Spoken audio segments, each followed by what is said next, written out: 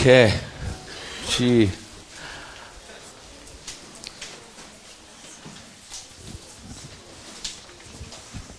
Yeah, please.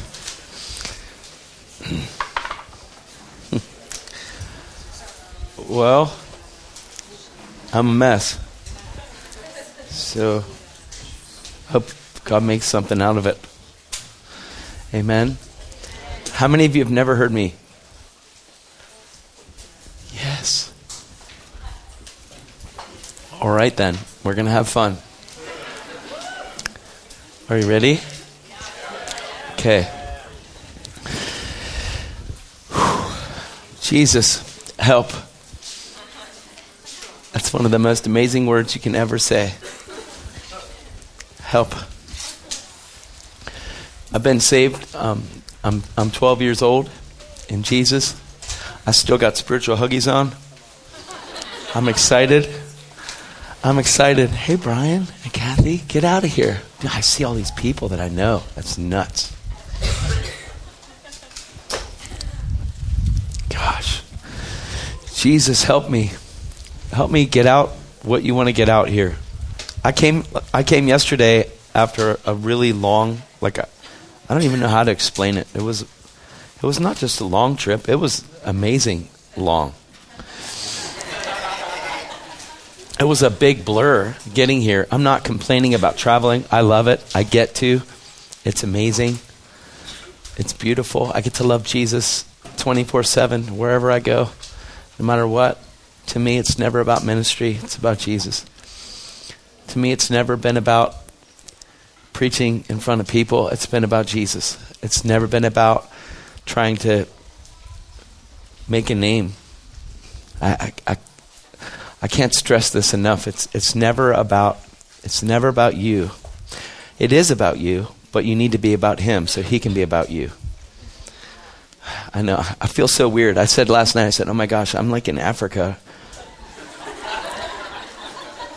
sharing the gospel with people that have chosen a missionary school. What do I have to say? You're doing it. I'm serious.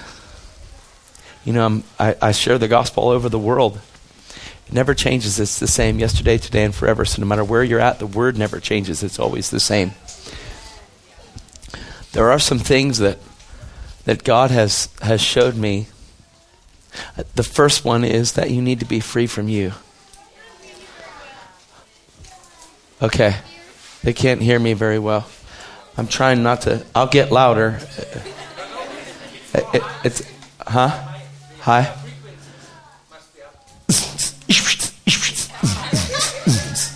Can you hear? Yeah?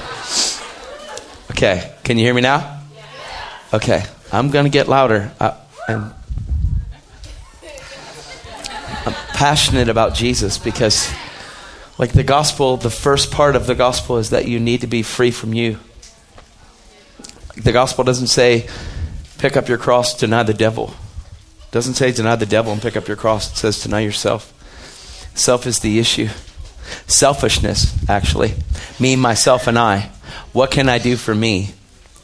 And so when I came into this glorious gospel, I realized my whole life was selfish. My whole life was nothing about anybody else but me. All I did was hurt people and destroy.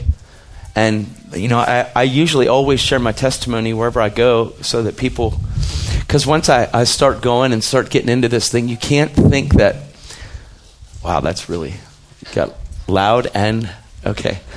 You can't think that I went to some amazing Bible school. When I got saved, I couldn't read. So it was pretty crazy. I couldn't understand. I couldn't comprehend.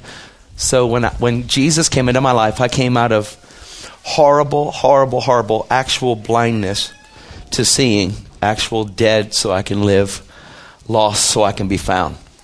But everybody has the same exact testimony. So no matter who you were, no matter how much you've done or didn't do, all of you were lost. All of you were blind. All of you were dead. I don't care if you grew up in church. The problem is that you think that by growing up in church that you weren't dead. You were. Because there's a time when Jesus comes. But if we don't see that, then we'll think that somebody that has a testimony, I have I was a drug addict for 22 years. I was an atheist my whole life. And someone that says they were a drug addict for 22 years, and then you that grew up in the church, you'll think that they have a reason to love more than you do because they've been forgiven more than you have. That's not true. The problem is you might not understand that you have been forgiven because you might be revisiting something that Jesus said is finished. I've been saved for 12 years. I've been like set free, sanctified, set apart, like wholly given, possessed by Jesus. When I came to Jesus, it's because he first came to me. But first love, I don't believe that first love is when you get born again. I just don't, because there's a place where you have to grow up into him, and we're always growing up into him. But there is this understanding God loves you. That's different to say, yeah, do you know that God loves you? Yeah, I know. Okay, well, being loved by God is different than knowing that God loves you.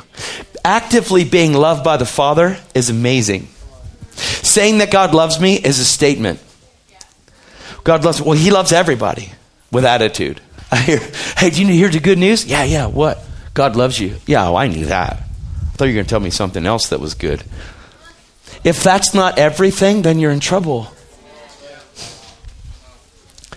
So whether you were a drug addict, whether you grew up in church, whether you were an atheist, whether you like the demoniac, whether you had 2,000 demons, 3,000 demons, 5,000 demons, and you got set free, each of us were equally forgiven. All of us were equally forgiven. I just believe it. Okay, all right. So I'm just going to talk about some good news and then hopefully make something out of it. Are you ready? Okay, cool. I already asked you that. Just checking again. All right. Hey, Will, you're beautiful in blue. Dude, you know last night when you were sharing, you wrecked me, man. Like a mess. I know you do. But I was totally messed up. And you're like, help pray. No, I'm done. I was just a mess. Because it's all about Will was there when I had an encounter. The first time. He was there. Like I was at a meeting and God went. And Will was like, this is awesome. I said, get away from me, dude.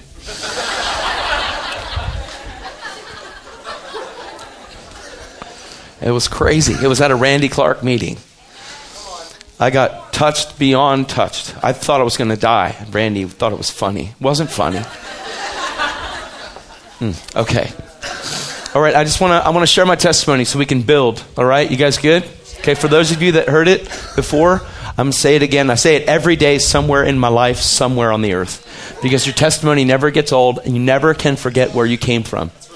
You always have to know where you came from and understand that. When I talked about first love, I don't believe first love is when you get saved. I believe that's amazing. God first loved you before you loved him. Yes, that's it. But that's not entering into it. Entering into first love, it's tasting and seeing that the Lord is good. And there's nothing else that tastes good.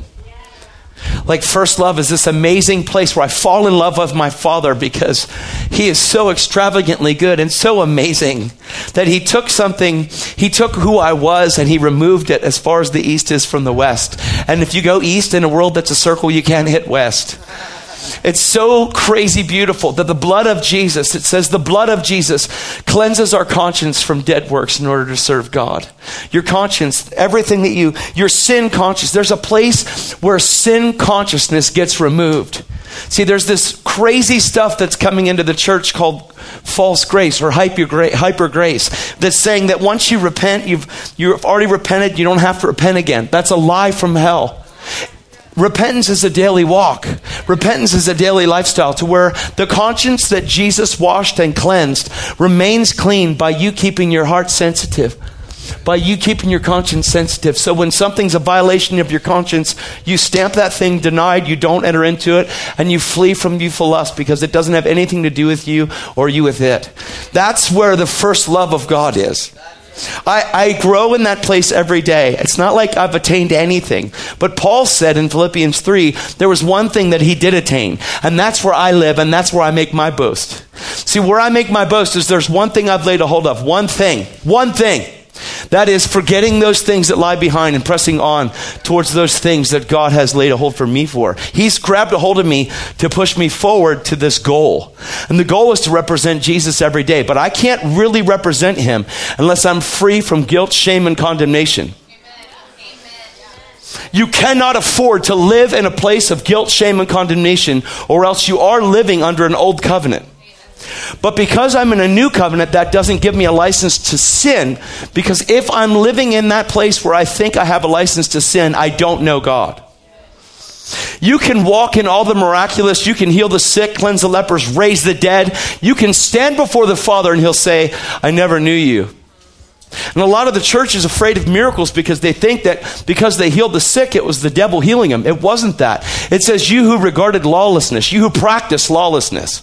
See, we are supposed to be an instrument of righteousness, a weapon of righteousness. Righteousness is amazing. Nobody could get it unless they walk out 613 laws and 10 commandments. Because the only way for somebody to be right with God is in their own strength. They have to walk out 613 laws and 10 commandments perfect and never go to the left or to the right. James 2:10 reiterates what the law says. It says that if you transgress one law, you've transgressed them all. So if you walked for 30 years and you were completely perfect, but 30 years and one day in, you tripped one time, your whole life is a wash and it's nothing. That was the law, and there was no way to do it. So Jesus came, and Jesus pays a price for me to enter into two. But if I don't understand the two that I'm supposed to enter into, I will still try to strive to be instead of being to do. I need to understand who I am so that I no longer am in a place of doing to try to be. I'm not a doobie anymore. I be to do. See, I be right with God, and my doing becomes a byproduct of my being. But I'm not trying to do to be. You can't do enough. You're works oriented. You'll be done before you start. And unfortunately, when the miracles and the healings and all that stuff is concerned, when you start to enter into the miraculous, when you get saved, all of a sudden you'll realize that God wants to use you. And it's amazing because everybody is born, and when you get born again, God wants to use you. He wants to flow through you. But you don't have to be born again for God to flow through you, and that's dangerous. Like the disciples healed the sick and they weren't even saved. Think with me. These dudes, they're walking around, they're like barbarians. They're walking around with Jesus. He's like, I'll choose you and you and you and you and you too, Judas. Yeah, Judas, you're in. Come on, let's go. I'm going to give you power. Go and destroy hell. Yeah, you're going to betray me. This is our Father, man. See, no matter who you are, you have to be a steward of your own heart. But if you don't really know him, see, the confession of knowing him, we can't afford to have the voice or the language of sonship, but really not understand what it means. And there's a lot of people that use the lingo. But it's not a lingo, it's a relationship. It's my God, my Father. His eyes are always on me every day. And he never looks away, and he likes what he sees. And I live with my heart completely before him, and I'm in love with Jesus, and nobody can get me to compromise this love because nobody gave it to me. It's not for sale. Jesus paid such a high price for me. See, the cross, people teach sometimes that the cross is the revelation of your sin, but it's not true. The cross is the revealing of your value. If you see how important you are and how much the Father paid for you, all of a sudden you realize you're not worthless. You are worth the blood of Jesus. And it never changes. It's the same yesterday, today, and forever. And God made it really easy. He said, here's the 2 laws that you're going to follow all the days of your life. Love the Lord your God with all your heart, your soul, your strength, and your mind. And love your neighbor as yourself. But how can you love your neighbor if you can't love yourself? And how can you love yourself unless you love God with all your heart, your soul, your strength, and your mind? And how can you love God with your mind if you can't think like God thinks? You guys all right? Okay. Good luck looking at your notes when we're done. Where did he get? How did he get from here to... What? What is wrong? It's not what's wrong. It's what's been made right. Let's come together because it's fun. Are you with me? We need to start here. You need to understand something. See, all life comes from God. Whether my mom wanted me, whether my dad wanted me, whether I came through this or came through that or came through this, it doesn't matter. See, the problem is we've elevated psychology and rejection over the acceptance of our Father. And we've brought in the way that seems right to a man instead of living according to the way that is right to God, and that's righteousness. Because no matter how I was in the world, no matter how I was born, no matter how I came through, regardless, all life comes from God. Doesn't matter if you were thrown away, if your mom rejected you. The rejection of your mother has nothing to do with the acceptance of your father.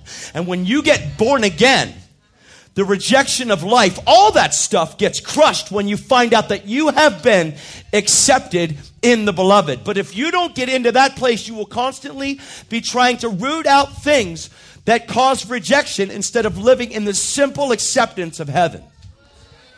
When you get born again, you get a brand new dad. He's the best dad ever. And no matter what kind of generational curse my grandfather or my great-grandfather or my great-great-great-grandfather, uncle, whatever, no matter what happens, it says that third and fourth generation, a generational curse can come up in. But one life that comes into righteousness leaves a legacy to 1,000 generations. So no matter what, when I get born again, I enter into a brand new bloodline. No matter what it was, and I have the bloodline of Christ, and there's absolutely no generational curse that crosses this one. What if it's true? Because it's biblically sound. It's biblically sound.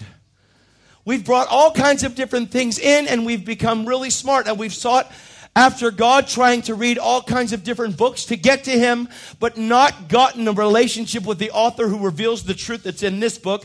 It was all written by God. And it's inspired by Holy Spirit. All Scripture is God-breathed and is used for reproof, for correction, for admonishment. It's used for amazing things, but it's all for training into one thing, training in righteousness. And in this life, you are to reign as a king through the free gift of righteousness and the abundance of grace. So that's what it says. It says that one man fell and sin entered into the world. How? Through another one, that we might reign through righteousness. Everything changes. Everything shifts. But your focus and your foundation has to be solid, or else you'll be trying to go back to fix things that Jesus says are finished. Are you guys okay?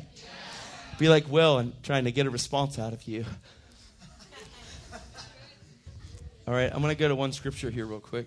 And then, look, you see?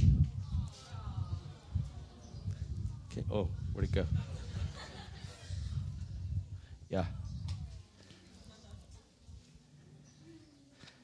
That's our little baby we're adopting. He was born addicted to heroin 4.5 months ago. Yeah. Oh. Gee. Oh. Okay. 2 Corinthians 11. Verse 1.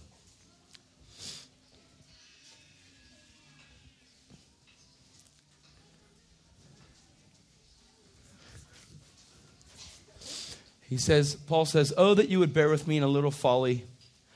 And indeed, you do bear with me." Are you guys with me? Are you there?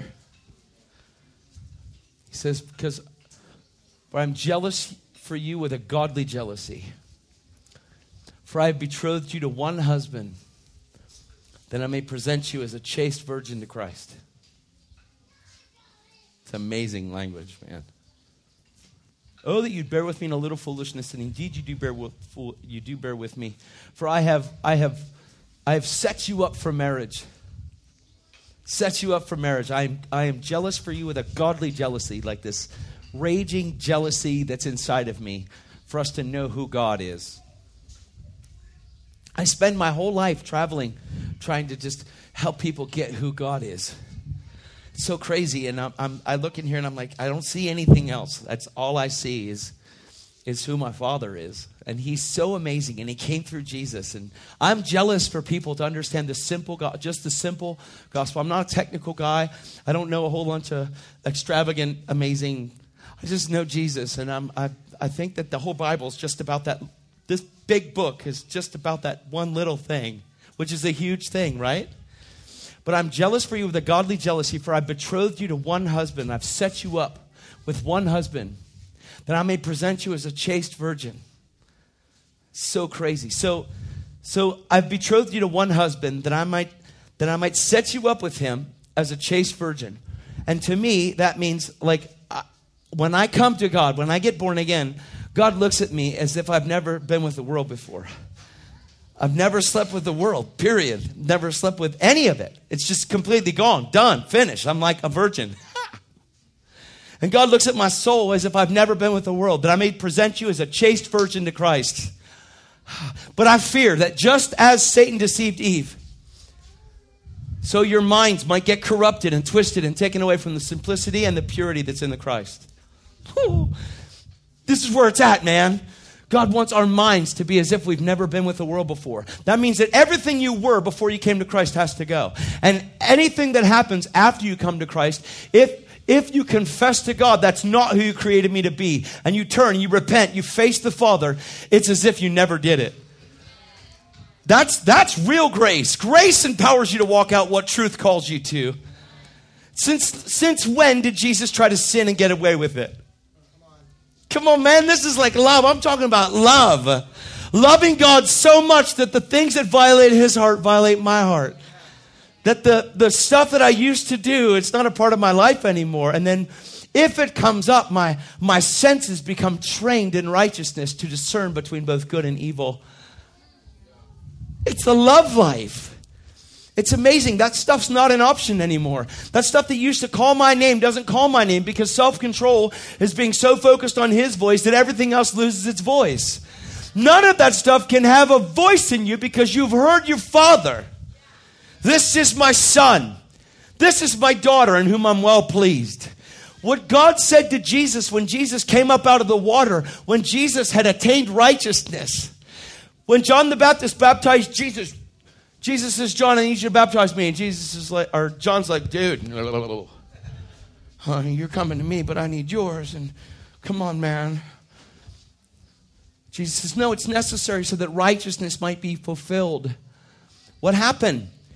When Jesus attained righteousness, when Jesus had walked out this thing, when Jesus had walked out the law, righteousness was fulfilled. And when righteousness was fulfilled for Jesus, God said, this is my son in whom I'm well pleased. Unless you step into the fulfillment of what Jesus did, you don't understand that God's well pleased with you because of what you believe, not because of what you do. And your doing becomes a byproduct of your being. Are you okay? Yes? I feel like I'm preaching to the choir, but just let me do it.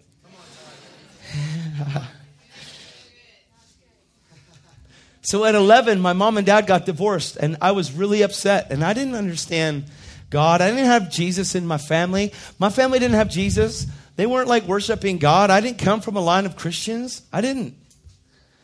Be careful not to say, well, you're lucky you came in the way you came in. Don't use my life and say, well, there's a reason why you love so much. I promise you, everybody has the equal opportunity to love if you just believe the truth of the gospel. No matter what. Don't think that somebody that was a drug addict or has an amazing testimony has the right to love more than you. Self-righteousness is a horrible thing. Don't think that because you grew up in the church and you've been a Christian your whole life and you've been pretty good, your standard of good and God's standard of holy are completely different. And if you see the reality of this thing, what I want to happen, what if you never look back again? What if the voice of your past never had a right to your present or your future? Listen to me. I've been 12 years in the kingdom. I've been born again for 12 years. I've never had one day of guilt, shame, condemnation, or regret. 12 years straight. That's the only thing I'm holding to. The only thing. One thing I've laid a hold of. One thing I've accounted.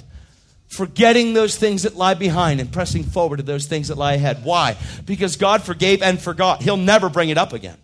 God doesn't do any digging in the trash. God doesn't take a spotlight and try to shine it inside. God doesn't want me to look introspective. He wants me to look forward and things ahead.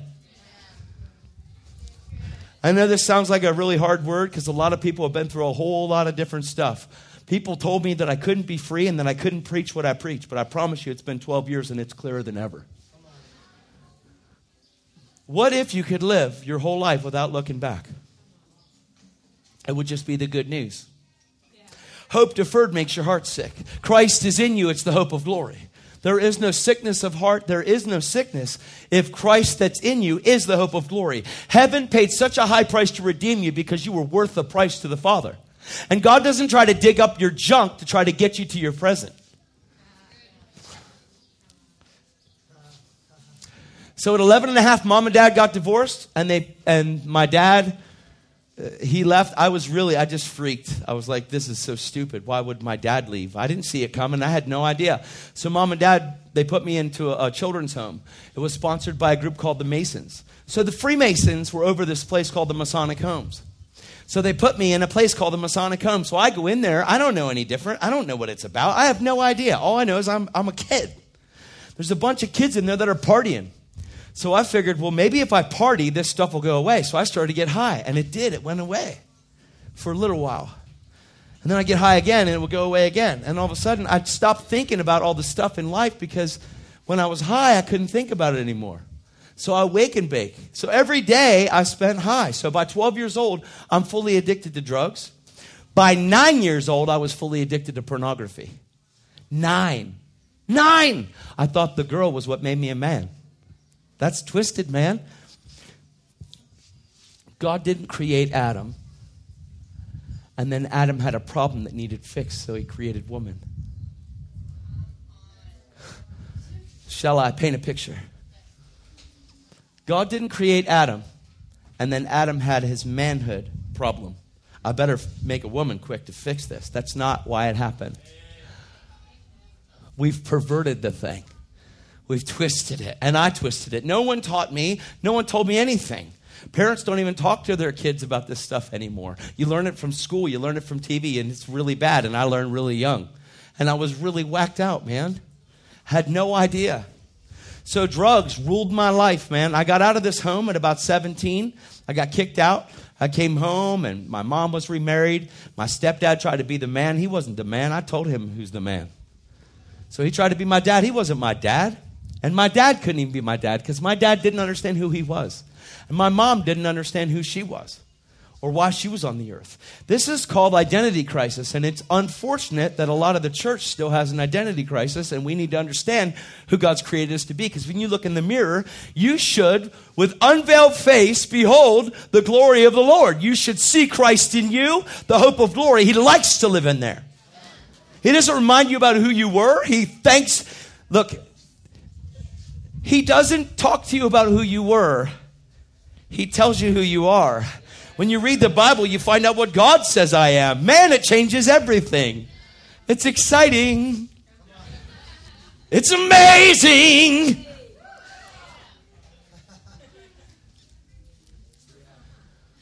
So I got kicked out of my house. I left. And my stepdad one day, he says to me, he goes, "You could never be a real man." I said, "You tell me I could be come on, man." He said, "Real men are Marines." I said, "Dude, shut up, man. Real men, they're jarheads." He said, "Well, you could never do it." He said, "I was a Marine." He challenged me. I said, "I'll show you, dude. I'll show you who's the man." So I joined the Marine Corps. That wasn't good. I went to boot camp. I went down to Parris Island, and I did really well. I lost 73 pounds in boot camp in like 13 weeks. I mean, like, they didn't let me eat, and they PT'd me till they physical trained me till I died. I mean, I was a machine. I came out of there, and it was like, "Yes, sir. No, ma'am." Everything changed. My mom was like, "Whoa, you really changed." "Yes, ma'am." You know, everything. I went home, came back to base, went out to SOI, went out, started partying with the Marines again, started drinking, started all that stuff. All of a sudden, my life is worse than it ever was. Now I'm like doing drugs, getting high, partying, drinking, and I'm a Marine.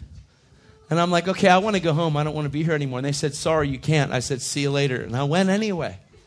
That's not good ever. I went home, stole a bunch of money, went out west, hid in the Rocky Mountains in Colorado. I hid there because it was like beautiful. Then I get arrested. I get put in jail. They put me in jail. They ran all my stuff, of course. They extradited me across America. They put me back in the military. They put me in the military prison. I'm in there for a couple of months, and I'm like, this is like, I have a big mouth. I have a real problem with authority, like major. So that's not good in the military if you have a problem with your mouth. So my whole life I did. I was always loud for the wrong thing. I didn't realize why God gave me a voice. So lost as lost could be. They kicked me out. I ran away again. I went out to Colorado and I got arrested again in a traffic violation a year later. Because after I got out of the brig, I ran away again. A year later, all of a sudden, 5 cops with 9mm at my head put me in jail, extradited me across to America again, put me in military prison. And I was in there for a couple months, and then they gave me a bad conduct discharge and kicked me out. So now I'm out, and I have this on my record, and so nobody wants to hear that when you go to apply for a job. Hey, hire me. I ran away from the military twice. Grew up in a children's home, been a drug addict since I was 12. Can I have a job? So I just lied about everything, man. I had to lie. I lied my whole life about everything. I lied about everything. I lied about my age to get alcohol. I lied about my age to get dates. Whatever I had to do to get mine, that's how I lived. And so lying isn't a part of this. It's not a part of Christianity. And if we don't understand who God's created us to be, we might just bend the truth a little, but it's still a lie. It's not okay, but if your conscience gets washed by blood, you won't even be able to, because you won't be able to live with yourself. And that's where we want to be. We want to be so in love with Jesus that we can't live with anything else but Jesus.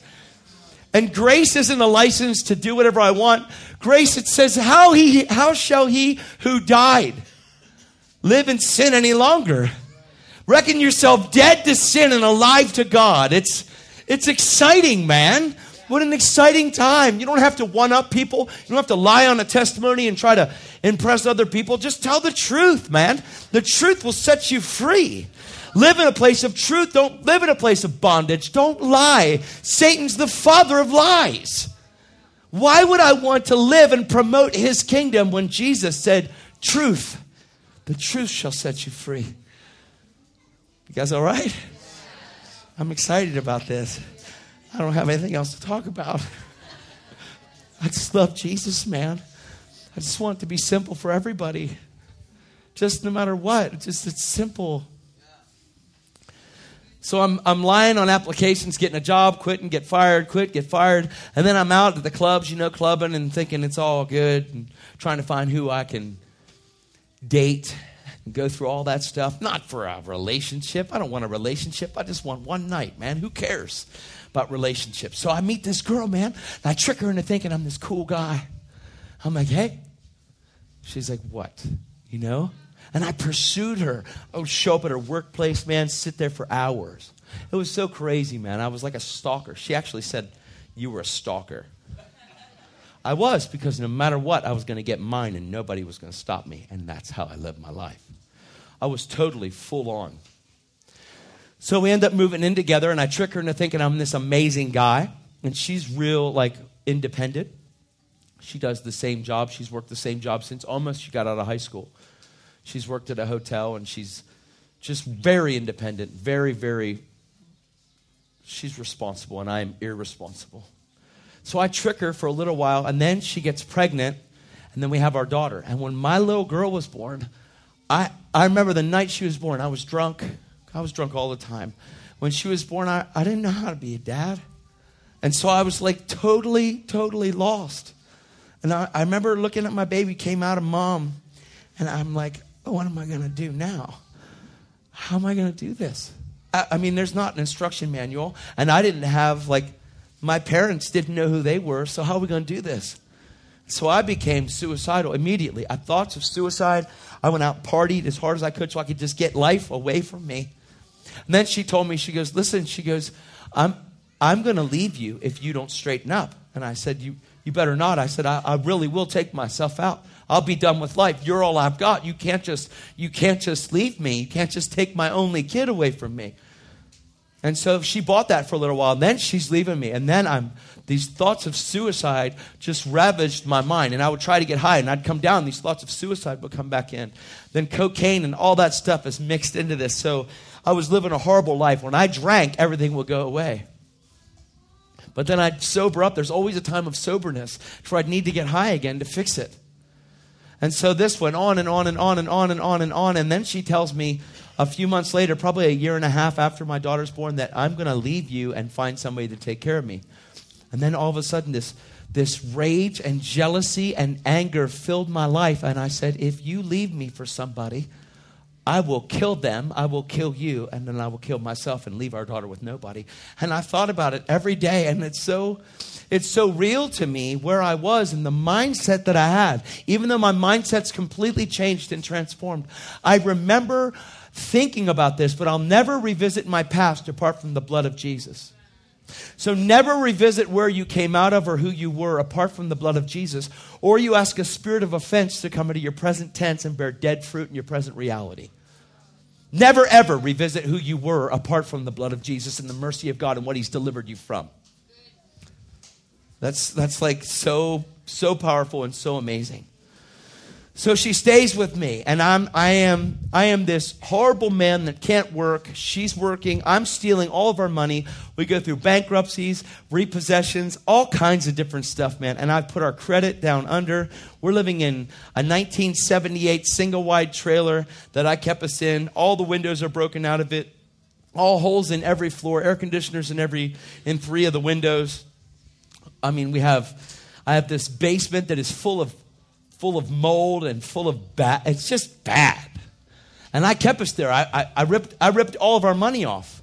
So we're like really done. So then all of a sudden I go and I see this thing in the paper that says there was somebody that wanted a singer for a band. And so I'm like, oh, no way. Maybe that's where I'll get my identity from. So I didn't know that's what I was saying, but that's what I was saying. So I went to try out for this band and I made it as the singer. And I'm like, yes. And so now we're singing music where people are beating each other up, and like moshing and kicking and stomping and yeah. And I'm like, yes, this is where it's at. And I'm a screamo guy full of rage. Now we're writing our own music and we're planning on getting signed. That's our deal. We're going to get signed. And all the guys I don't know if you know any bands that are in the world. There's a band called Disturbed. There was a buddy of mine, he was the bass player for my band. He used to play with Danny, one of the guitar players, in Disturbed. And then Danny left the band, started the other band, and they got signed. So this guy is like, I missed my shot, So these guys we're all like gunning for the same thing. We're writing all originals, and we're pretty good as far as bars and all that stuff goes. Am I okay? I got an hour yet, right? Yes? Okay. All right. So we're trying to get signed. We're trying to do this. And all of a sudden, like, my life is just completely out of whack. The other guys are they're more responsible drug addicts. Like, they can hold jobs. And, like, one of the guys works at, 2 of the guys work at Harley. They got great, good paying jobs. Harley would never hire me because of my history. I couldn't, I have to lie on every job and lie on every resume and all that stuff. So nobody, and then the other guy, Harpo, he had this bass player. He had such an amazing job. These guys are responsible drug addicts. I don't know how you can do it, but they did it. They pulled it off. And so I'm as lost can be. Then another guitar player comes in. He's like a really good friend of mine. His name's Bobby. And Bobby is like, he becomes like my closest friend. And so for years, we're this band that's coming up. We're trying to get signed, and I'm just, man, this is amazing. So she stayed with me. Now my daughter is 7.5 years old. She has lived listening to her daddy like lie, steal, kill, destroy. She watches her daddy get out of the car and punch people in the car behind us because they beep the horn. I mean, my daughter has witnessed rage. My daughter at 5 years old was in front of the TV going, Jerry Springer. Like, that's how we grew up. That's the real thing. Like, so my kids cultivated in that stuff, and it's tragic. Our whole life. And so 7.5 years go by, and one night I come home, and my girlfriend is gone, and she takes my daughter. And I'm 7.5 years into this thing. I explode. I find a little note, and it's a little note from my daughter. Says that we're at grandma's house. Mommy's never coming home. She hates you.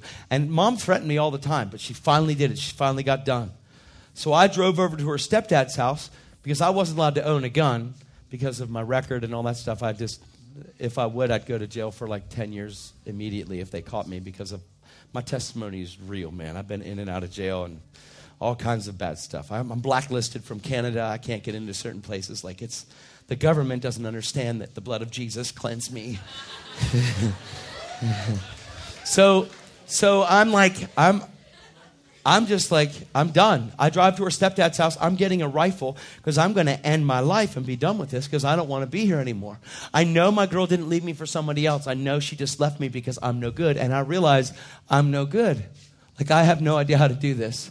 So I drive to her stepdad's house to get a rifle. And on the way to the gun cabinet, I pass by this phone book and I flip the phone book open and it opens to churches. Now, this is like, I have no clue who Jesus is, and I do not believe that Jesus is in a church. Like, why would he be in a church? Church is for people that are hypocrites, that they just go there to like praise God, but really don't do anything with what this. And no one has witnessed the gospel. Now, I'm 34 years old. No one has shared the gospel with me my whole life. So I'm 46 right now. I'm going to be 47 on Christmas. So I'm like 34 years old, and I have no idea who God is, and nobody has ever shared the good news with me my whole life in America. Nobody. No one's come up to me and says, hey, man, God has a plan for your life. He loves you. Nobody, man. And I was in America, and I understand I hurt people, but like those are the people that Jesus would be like, hey, dude, like that's real, right? Like, I don't know. That's the one I read about in here, that the liars, the thieves, the prostitutes, the sinners, the worst of the worst, they wanted to hang with Jesus because he was like amazing. And it wasn't like Jesus was pointing the finger at them. He said some really, really convicting things, but they still wanted to hang with him because he walked it out. So I'm as lost could be, and I go to this church, and I am angry, man. I mean, like angry. And I walk in, I say, I need to talk to somebody. And this really happy guy, possessed by God, I can see it in his eyes. Like it says, the eye is the lamp of the body. And if your eye is single, your whole body will be full of light. But if the light that is in you is darkness, how great is that darkness? So if the eye is the lamp of the body. It says, don't lay up for yourselves treasures on earth where moth and rust destroy and thieves break in and steal, but lay up for yourselves treasures in heaven where moth and rust can't destroy and thieves can't break in and steal. For where your treasure is, your heart will be also. That doesn't mean lay up for myself treasures on thinking about Jesus is going to get me out of here, because the rapture is not a rescue mission, right? It's the pickup for a wedding date for a bride that's made herself ready. It's completely different. We don't get born again just to get out of here. We get born again so I can represent him here and destroy hell while I'm here. So when I get there, more people that I cross paths of here will be there. Okay. So this guy, I see Jesus in him, but I can't understand what it is. I don't know the name of what I see. I just see it. And I said, dude, what is wrong with you, man? And I'm telling him all my stuff. And he goes, it's not what's wrong. It's what's been made right. I go, what do you mean what's been made right? And I said, dude, come on, man. Give me a break. And he starts talking to me about Jesus. I'm like, I didn't come here to hear about Jesus. He said, well, this is a church. Why did you come? I said, oh, guys, man, I was going to kill myself. That's why. I opened some stupid phone book. And out of 586 churches, you're the one. He says, why do you think that is? I said, I don't know. He said, well, since you don't know, can I tell you? I'm like, whatever, dude. So he starts sharing with me Jesus. And then he shares with me what Jesus did in his life.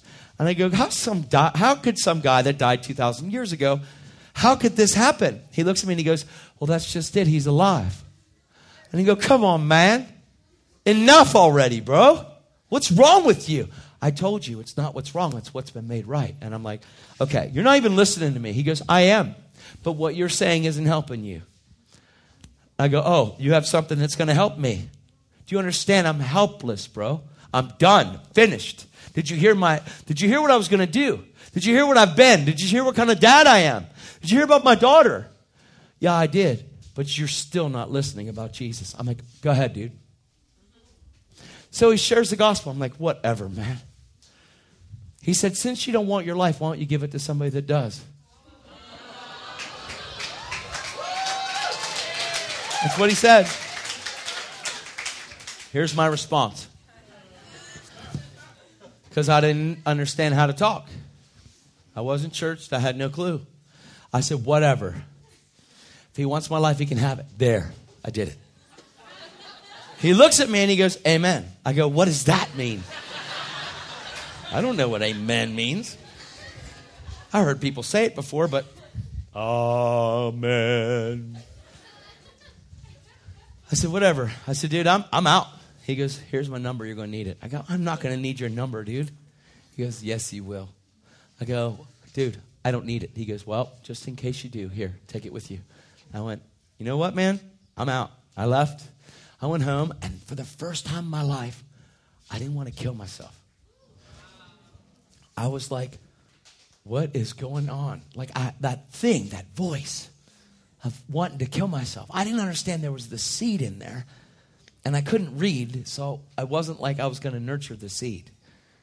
See, because if I don't want to get in here, I don't care who you are. I don't care how long you've been a Christian. That doesn't matter. If you don't get in here to find out who God says you are, you're in trouble. You'll never know. You'll never know who God says you are. And you don't get in here because you're in school. You don't get in here because I'm at Harvest School, now I have to. Or you go to Bethel and now I have to. No, it's not about that, man. It's about getting in here because you want to. I get in here and say, oh my God, are you serious? Really? Okay. Really? Thanks. That's my life. Every day. Oh my God, are you serious? Okay. I remember when I first got saved, and I'm like, God, yeah, but I know it says this, but and then God's like, shh. I'm like, yeah, but there was shh. Yeah, but look at this stuff. Shh. I'm like, okay. I love you. Okay. Shh.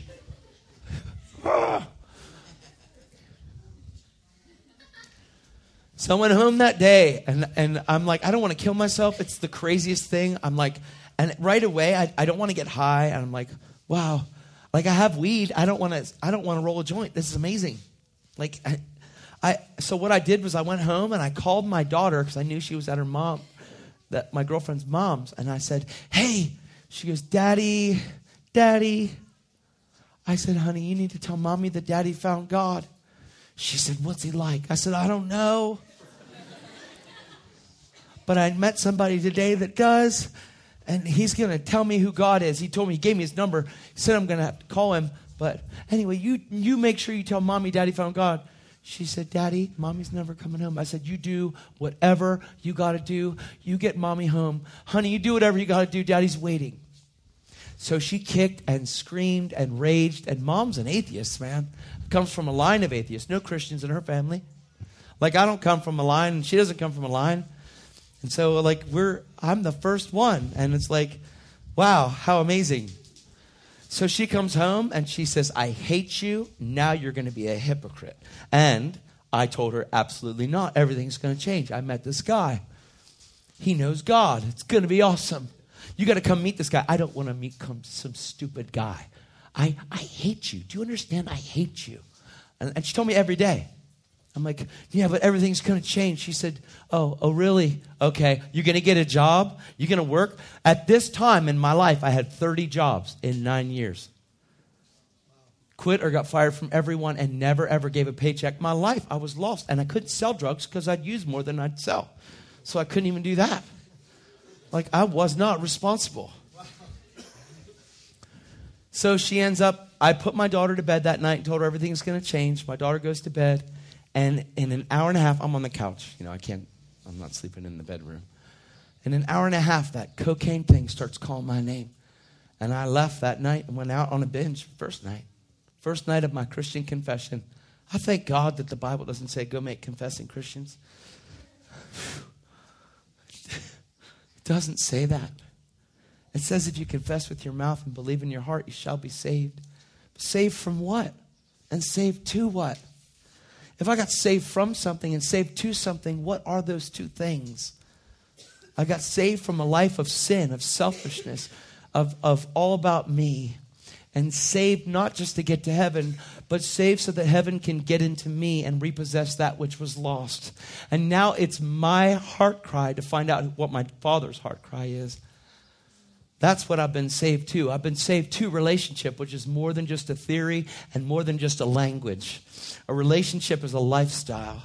Jesus modeled what relationship looked like. He did. He said, my Father's in me and I'm in the Father. And then he says that we're in you. So crazy, man. What an amazing, awesome intimacy that we have. But I have no idea about this. And then I would call. That morning I came in. I'm as lost could be. I'm out on a bench. I come home and I called. In the morning, I get home and my daughter and my girlfriend are up on the couch. She's up all night. She has to go to school in the morning. My girlfriend said, I hate you. Look at what you're doing. Do you understand how much I hate you? You're such a hypocrite. I go, no, everything's different. She goes, really? Look at you. Tell me how your life is different. Tell me this. She's hammering. My daughter said, Daddy, you promised. I said, I know. I'm so sorry, honey. I don't know what to do. So I called Dan, this guy, this pastor, because he gave me his number.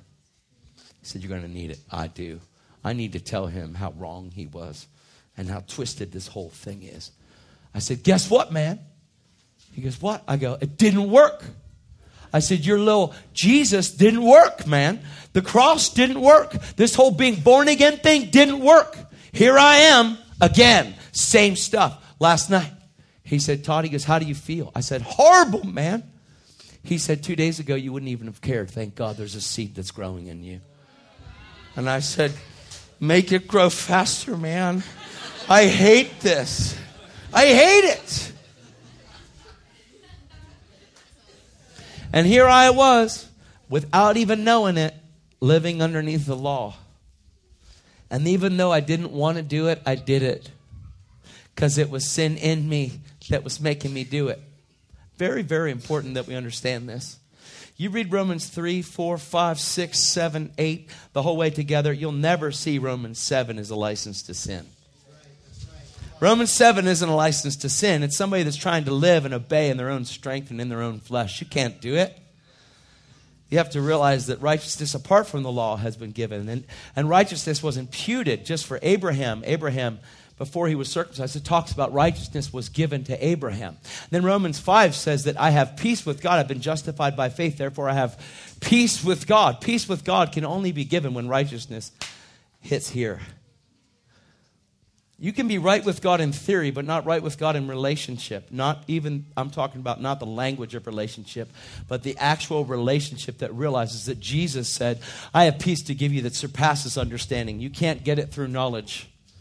Peace that passes all understanding. Not peace like the world gives, but peace that I've come to give you. That settles everything. Jesus says, come to me. All of you who are weary and burdened down by life, come to me and I will give you rest. So people say yes, and just like I did, they get born again and they say yes, and he gives them rest. But until they learn from him and take his yoke upon you, for he is meek and lowly and gentle, take his yoke upon you. His yoke is easy, his burden is light. And learn from Jesus.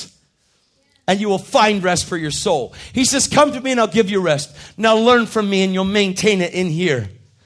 But until we enter into that place, we live in the first place of rest, which leads us to anxiety and stress.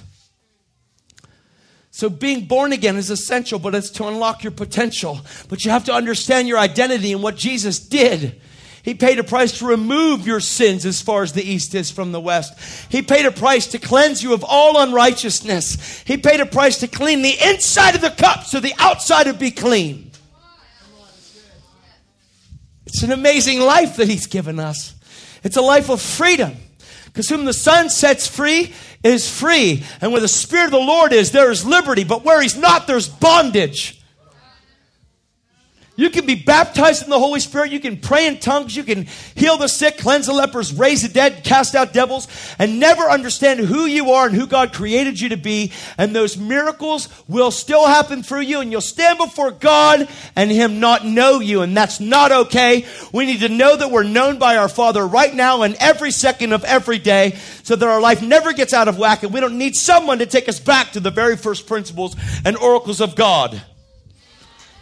We need to stay in the strong foundation of right standing with God. Stay in the strong foundation of righteousness. Live in the purity and the simplicity of this gospel, never allowing anybody to come in and twist this thing. The Holy Spirit's not for you to have a buzz, man. The Holy Spirit's for you to have relationship. The Holy Spirit's not here just to intoxicate you. And if He does, that's amazing. But make sure that you stay that way. Be in the world, but not of the world. Be in the world and be a light and a beacon in the place of darkness so we can represent light and crush hell for a living, never thinking like hell here. I'm excited about this. Because no matter where I'm at, the gospel is the same. I don't care if I'm in Europe, Russia, Africa. It's the same. The same Jesus. The same Jesus is everywhere. People say, well, Todd, you have to chill because, you got to be careful because you're a culture. I will not sacrifice truth on an altar of trying to be culturally relevant to anybody, ever. No matter what. Ever. I'm in Europe and they say, well, brother, it's different here. I mean, we grow up drinking. I don't care. Drinking's not the culture of the kingdom. Well, you chill out, man. No, I'm not chilling out. I'm not. I won't compromise this thing. I don't care who it is, no matter what. I won't compromise to preach somewhere. I won't compromise for nothing. Finances, no matter what. Nothing can take first place. Jesus has already taken it. I will not live in that place. I've already done it. I've already lived as a hypocrite. I've done it. I will never live. I'd rather die. I'd rather die. And I'm never going to die because Jesus said I'm just going to be with Him. So He says, I'm the resurrection and the life. He who lives and believes in me will never die. To live is Christ and to die is. How can you overcome the enemy, little children? The blood of the Lamb and the word of your testimony only? No. You have to love not your own life unto death. Don't get it mixed up. Oh, I'm a mess. He loves me. It doesn't matter who else does. He does. Dan was the only example that I saw of somebody that was possessed by God. This pastor I met. I was like, gee. He told me that day, it bothers you. I said, yeah. There was a time where it didn't. 2 days ago. Thank God a seed's growing. I told him, make it grow faster. He told me, Todd, you need to get into the Word and find out what God says. So I tried. But my brain was so whacked, and I couldn't understand. I had ADHD, which I was hyperactive about an attention deficit disorder. So every time I read, I'd be 3 words in and gone. I mean, I'd read a whole chapter, but my brain would be I'd be riding a bike or climbing a mountain or jumping, swimming, whatever. Like, I'd read 4 or 5 words, and I don't even know where else. I don't know how I would. It's like driving somewhere and not knowing how you got there. Did you ever do that? Did you ever drive somewhere in your car and then 5 minutes later oh my gosh. So that's how my brain was with reading. And so my whole life for 34 years, I never read a book. I couldn't understand how to read. So my teachers kind of pushed me through. I was a bad kid, dude. They pushed me through. I didn't get good grades. I didn't pay attention. I slept a lot of times. I put my name on tests and just sign it. But they pushed me through. I was a bad kid. I was rowdy. I had issues.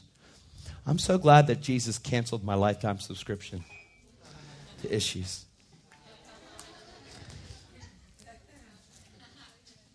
So Dan's telling me what I need to do, and I'm out on binges again and again. Now, 3rd night in, I get born again. I'm at my house. We have a band at my house, and they would come and practice and jam downstairs, and I'd be like, dude, you guys got to hear this, man. They're like, what? I'm like, dude, I found Jesus, man. They're like, shut up. They don't want to hear about Jesus, man. These are the functional drug addict guys. I'm like, I'm serious, man. He's real. They're like, dude, shut up, man. Please don't even, okay? Just chill out. The guy looks at me and he goes, dude, chill. Here. And he hands me a doobie. I'm 3 days old in Jesus, have no idea what this is, not getting in the Bible. Dan is like my savior, like this pastor, really. Telling me about Jesus. He had something in his eyes that was real, and I wanted to get it, but I didn't know how to get it. And so I get high, party with these guys. I'm like, dude, Jesus loves you guys so much, man. And I'm high as can be, stoned, talking about Jesus. And instead of knowing the living stone, I have to get stoned, living, because I'm messed up. So I'm telling Jesus, man, he's amazing. Dude, shut up. And I'm singing these lyrics that I wrote. And it's all about hate and anger and destruction. And I'm telling the guys, man, this is so weird, man. Stopping in the middle of songs like, dude, I can't sing this stuff, man. Like, what's wrong with you? Here, man, smoke another one. So we get high, drunk. We get done practice that night. And finally at the end, I'm like, dude, I need to learn to understand this Jesus. You got to come meet this guy, man. They're like, shut up. I'm like, no. They're like, don't say it again. I'm like, Jesus, Jesus, Jesus, Jesus, Jesus.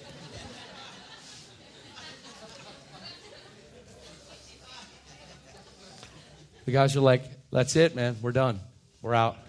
3 of the guys bailed, left the band, and my one best friend who doesn't believe in Jesus, but like he's chill, he's passive. You know, you found your path, I found mine. Hey, it's good you found your path, bro. You know, he's chill like a hippie guy. I'm like, man, for real, you're not going? No, man, I love you, man. It's not about Jesus, but it's about you. It's about what you can do. I'm like, yeah, man, that's what I'm talking about. Partying with him. Serious. As lost can be. So he leaves that night. I go upstairs, man, fighting and screaming with my girl again, raging, same stuff, out on a coke binge, boom, again. So the next time band practice comes over, I don't even show up. Bobby's at my house, like coming downstairs just to jam. We're just going to play together. Then the next time, like I called him and said, hey, dude, can you come down? He's like, yeah, man. He comes down and he goes, hey, you live like 40 minutes from me. So it was a big thing. He's a stay-at-home dad. He has 2 kids. He's never, ever, ever, like, he's just a good dad. Like, anybody know anybody that doesn't have Jesus, but they're pretty good people? So he's one of those guys that has no need for God because he's a good guy. He can do it himself. His wife works. He's a stay-at-home dad. 3.5-year-old, 7.5-year-old kid. Great dad. Closet-taught musician, an amazing guitar player, like amazing. So I'm like, dude, like, let's party. Let's do this. Let's do that. You got to hear about Jesus. Come and meet this guy, man. This guy's amazing. Like, every time I call him, he helps me. He's like, dude, I don't want to meet this guy. I know you, okay? And he was a hermit. He didn't want to talk to people. I was his, like, best friend. So, like, next time he comes over, I'm out again. I'm upstairs this time. I come into the door. Bobby's already downstairs. I'm late. I come in. I had to get I was just doing stupid stuff. I come in. And my girlfriend says something to me. I go back in the bedroom and bap! I punched a hole through the closet door. And I cut my hand. And I'm like, man. And I wipe off the blood. I go down my back steps. I went down into my basement where the band room was back there. Bobby's down there playing acoustic because he wouldn't plug in until I came down to plug in his guitar. I went down and I said, hey, man, Jesus loves you, bro. And I shook his hand. He looks at me and he goes, come on, man. Like, how long? Like, dude, you've been talking about this Jesus for how long now? Nothing's changed about your life. You're still the same. You're worse. Why don't you stop using that name? If there is a God, he will be probably more mad that you're using his name. I'm like, dude, I'm telling you, man, he's real. You got to meet this guy, man. Bobby's like, I already rolled one up here. And I'm sitting there partying with him, getting high, just doing what I normally do, telling him about Jesus. And that night we partied, get done, and man, I am lost as lost could be. I mean lost. Fighting with my girl, can't hold a job still, calling Dan. Every day I'd call him, dude, I did it again. I have to have this stop, man. We went up to this place called Teen Challenge. You ever hear of Teen Challenge? I went to this place called Teen Challenge just to visit because I came home after a binge and I'm like this messed up. Someone talked to Dan and said, hey, you should go to this place called Teen Challenge. So I went up there. I met these guys. I go in there and the guy, it's like boot camp, dude. Like the military, like same stuff, same authority, all that stuff. I'm like, I went up there and I meet this guy. His name's Maurice Washington. He's 28 years an IV cocaine user. He has track marks. Every vein is a track mark. I've never seen it. He has probably not every vein. That'd be a lot of veins. But all of his arms, his neck, all track marks. Armpit, ankles, calves, behind his leg. I never see anything like it. And he's sitting there. He says, you love your simple ways to me. I go, what? And he said, yeah, how long will you love it? I said, man, what are you talking about? And he starts to talk. I said, and I cussed him out and I left. I'm like, I'm not going there. Dan gets in the car. He's all quiet, calm. It's okay. Just in case. It's a great place. I'm like, dude, just you talk to me, man. He goes, Todd, I've been talking to you, but you're not opening the Bible. And you're not. Well, what I do, and I try, and every time I open it, I can't understand anything. He says, Todd, you should just ask God. I go, I have asked him, man. And besides, why don't you ask him for me? He says, that's not how it works. He says, I can pray for you, but I'm like, whatever, man. I don't want to talk about it anymore. Just take me home. So he takes me home, and same stuff, man. Now I'm 5.5 months in. 5.5 months into this thing, and I am messed up. Messed up with a Christian confession. Messed up. So I go up home one night, and I'm out of money, and it's like 1 o'clock in the morning, and I go out, and all of a sudden I'm at this place in town, and I call my dealer, and he's not home. I turn around, there's my daughter, and there's my girlfriend behind me in town. Get in the car, Daddy. You promised you'd never do it again. And my girlfriend said, get in the car, you blankety, blankety, blank, blank, blankety, blank, screaming and raging. And man, for a second, I thought, man, this is so stupid. I can't believe this. And I got in the car, and I pulled out before them, and I lost them, and I got lost down in the city. And I went into a street that I never go into. And I picked up some kid down there on the street on East Maple Street in York, Pennsylvania. Yeah, that's where I was from. So I picked up this kid, and I told him I was a cop. Got him in my car. And he said, I knew you were a cop. This was after I had a 1/4 ounce of crack in my hand. I told him he had the right to remain silent. Anything he says can and will be used against him in a court of law. He has a right to an attorney. If you can't afford one, won't be appointed to you. You have a right to a trial, speedy trial, all that stuff. I've been read my rights so many times, dude. So this kid's in my car. He goes, I knew you were a cop. I knew it. And he's kicking the floor and hitting the dashboard. And I pulled over, and I said, get out of the car and put your hands on the hood. And when he got out of the car, I hit the gas to get away. And he pulled out a 9mm and opened fire at me from 10 feet away, if that far. And I heard an audible voice in my vehicle say, I took those bullets for you. Are you ready to live for me yet? I had no idea what it was. I thought I got shot. I thought I was hearing things. And I was hearing things. But the gun blasts from 10 feet away are so loud and so deafening when it's a 9mm. The flashes of light lit up my vehicle. It was like I was seeing lights spinning out of town, hearing the voice. So you think, wow, that's an amazing testimony. No, it got worse. I went out of town, spun out, went out in the middle of the country, started breaking open all the bags, started hitting the pipe and smoking all the crack that I'd stole from this kid from New York City. People say, well, it wasn't real. It was real. You know when you're a crackhead, you know the taste, you know it's real, and you're waiting for the euphoria, and the euphoria never came, and I couldn't get high, and every time I took a hit, that voice would say, I took those bullets for you. Are you ready to live for me yet? I took those bullets for you. Are you ready to live for me yet?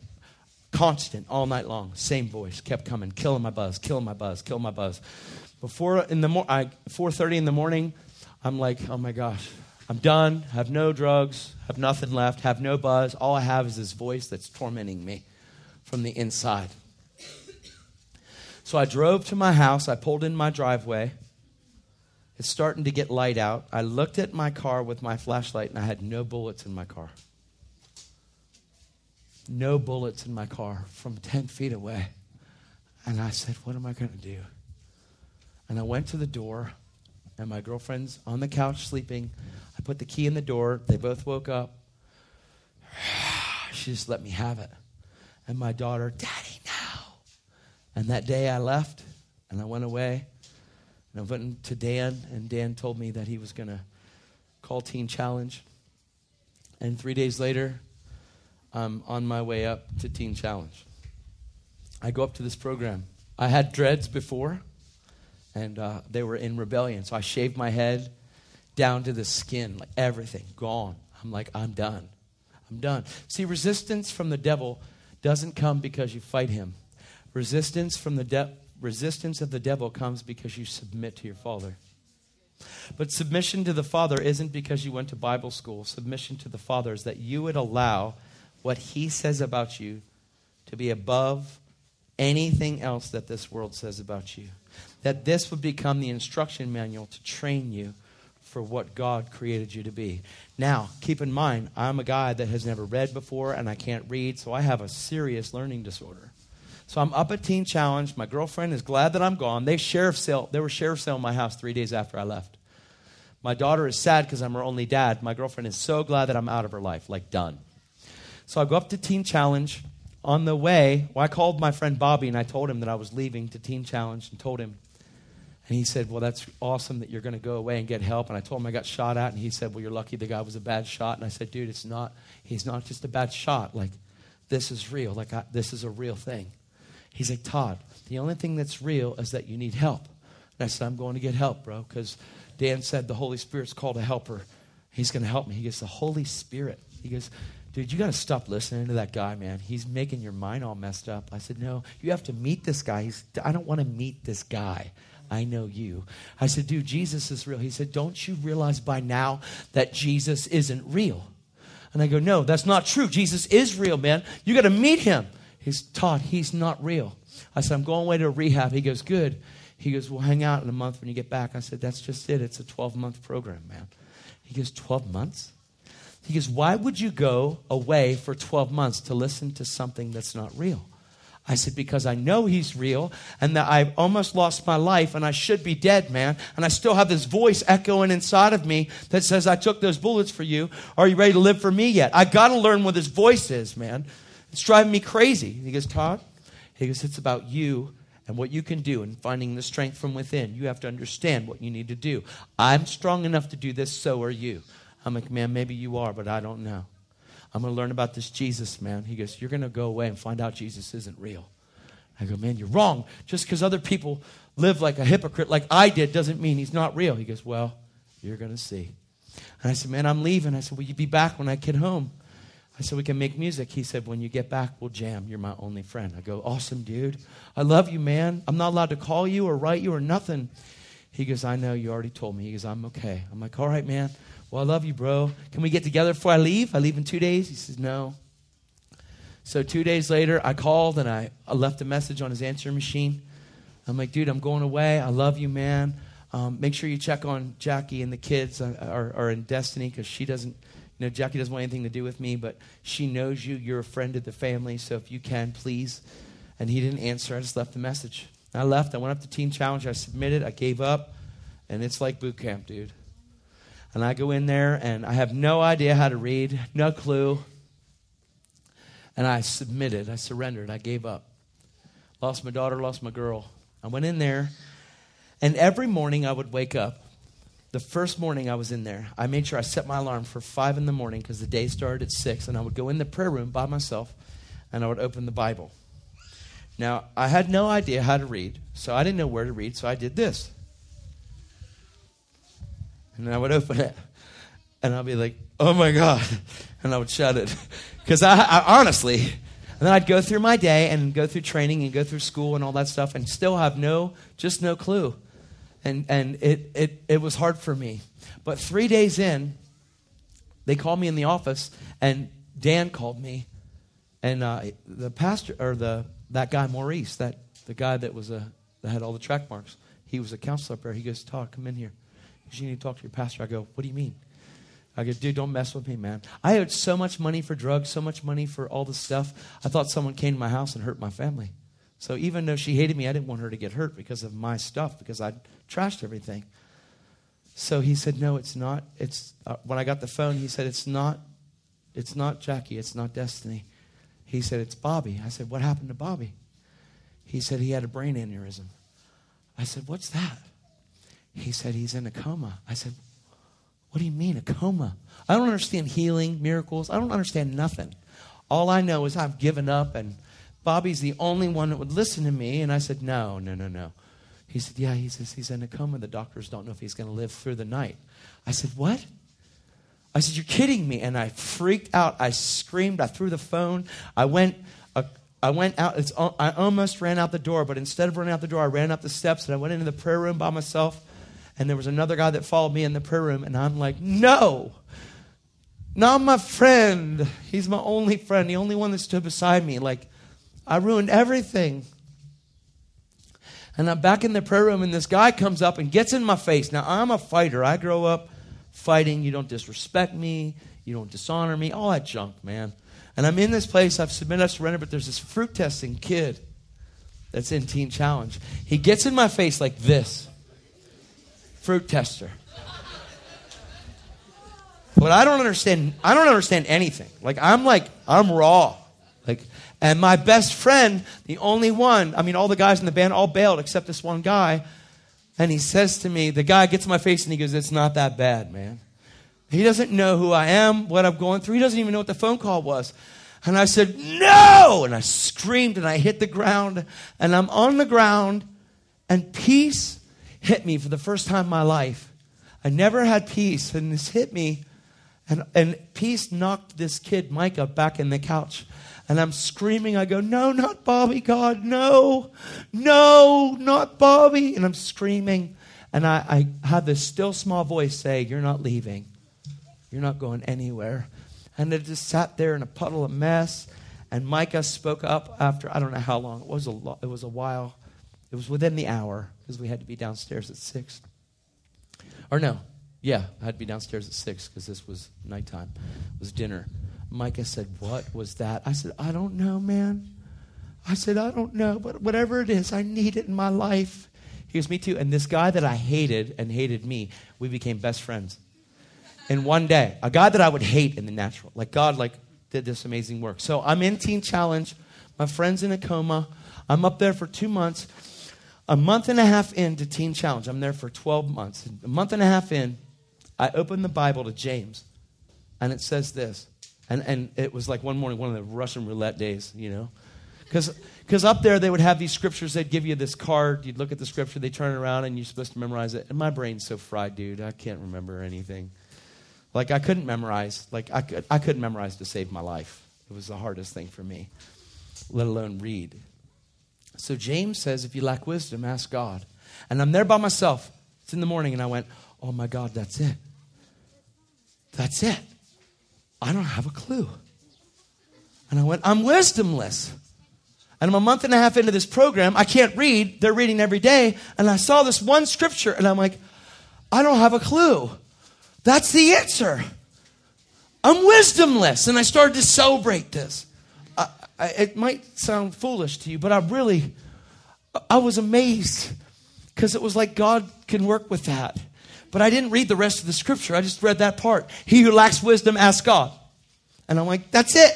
Help. I need wisdom. I have no idea. I don't understand anything. And it was like that one scripture started to open up to me. And I was like, oh my gosh. And it was so crazy because then I would read and I would read it and be like, and there was like bread baking in the oven. Like I couldn't define it or explain it. All I knew was that something was happening in me. I'm like, oh my gosh. Like I read Romans 12:2. Don't be conformed to the world. I'm like, that's where I have been. Just like the world. But be transformed.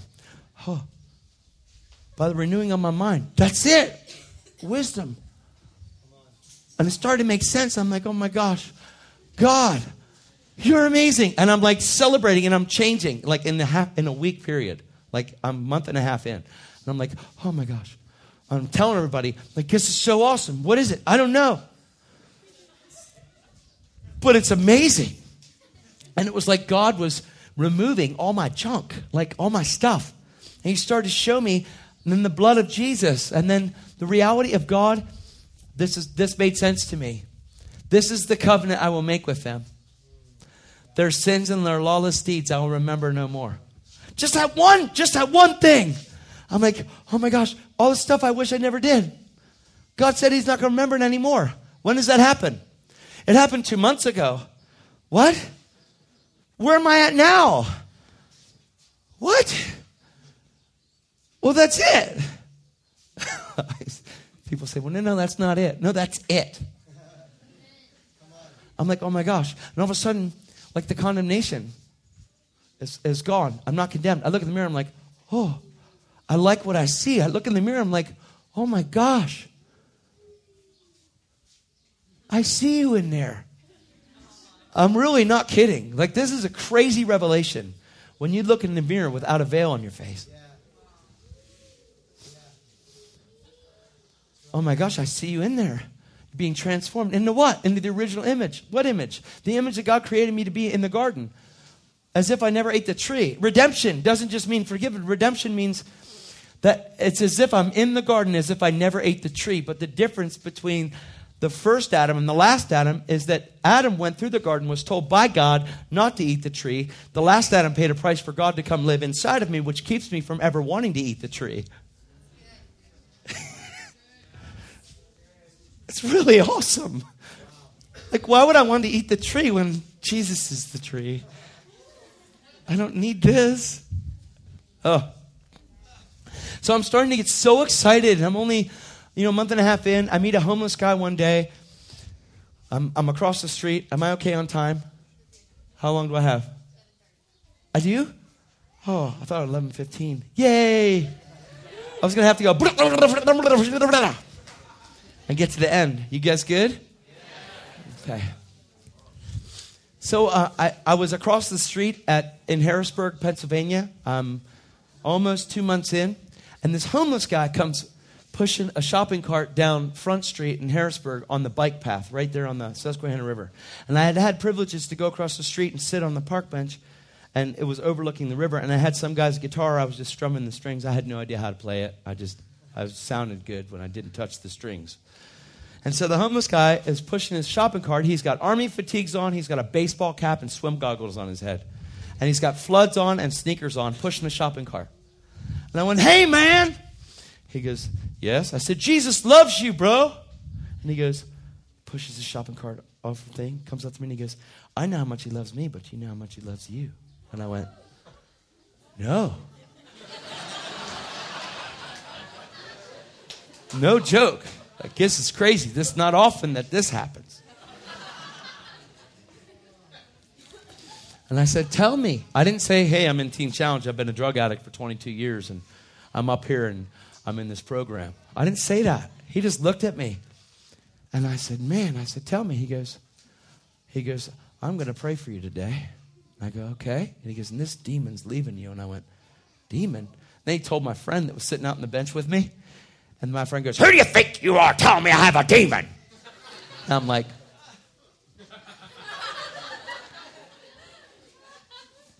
this guy didn't know who I was. I didn't say anything. And then he just shared the word of righteousness with me. And I'm like, "Oh my gosh, you're just like that Dan guy. Dude, I know another guy like you." And he starts to share with me. And he looks at me. And his eyes, they just pierce. I could see Jesus in his eyes. Like this was crazy, a crazy time. If you picture the guy, he had swim goggles on his head. The army fatigues that are cut off, like not cut off, but that length. Just push sneakers. And he prays for me. I look and I said, "Why aren't you out here? Why are you not in a church? Why are you not preaching the gospel? Dude, you need to be a pastor like my friend. Like you sound just like him." He said, 20 years ago, the Lord told me to pick up my cross and follow him. And I gave everything. I sold everything I had. And I've been pushing this shopping cart across America, going from mission to mission, telling anybody who would listen about my king. And his shopping cart was full of Bibles. And I said, "Wow."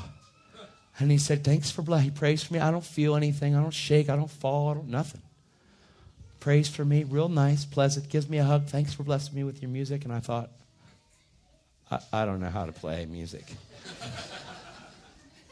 And he pushes the shopping cart, he turns, and he's on this path, and it's a mile-long street. It's Front Street in Harrisburg, if anybody's been there. So I walk across the street to the induction center where I was, and the guys are on the porch making fun of me for talking to the homeless guy. Ooh, talking to the homeless guy, And I said, "Guys, you shouldn't talk like that about people." And I wasn't trying to judge them or be mean to them. I was convicted.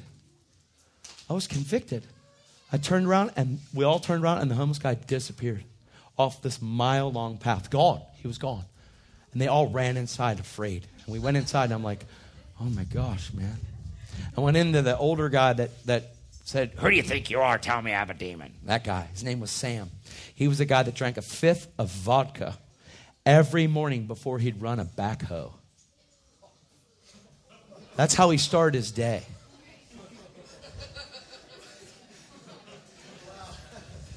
That's demonic. Here's what that guy say to you. I go, man, he just talked about righteousness. Who don't know who he thinks he is? And he turned around. The other guys won't even talk because they're all freaked out because the dude disappeared. We didn't know where he went.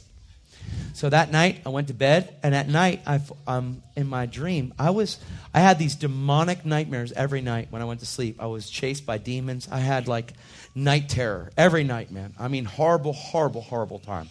I would scream, run around my room like I would sleep run, not sleep walk. I would, "Ah!" And all the guys in my room were petrified of me because I was like, I'm serious. In the day, I submitted to God, but at nighttime, my brain was racked by this demonic stuff. I don't even know how to explain it. It was just horrible.